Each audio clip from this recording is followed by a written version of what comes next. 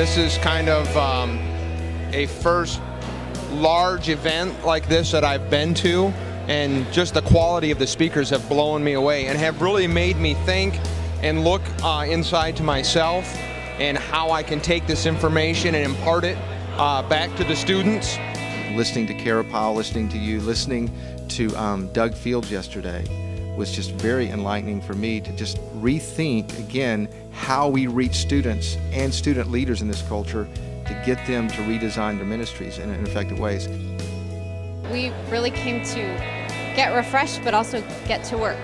So we're looking for really practical ideas. Well, I think one of my favorite parts of the day has been seeing teams really connect over the content. Youth pastors have been so smart today and bringing volunteers, parents, other church leaders so that they can wrestle together with some of the most important questions in youth ministry and pin down some answers, really practical answers that they can start applying this week or this month.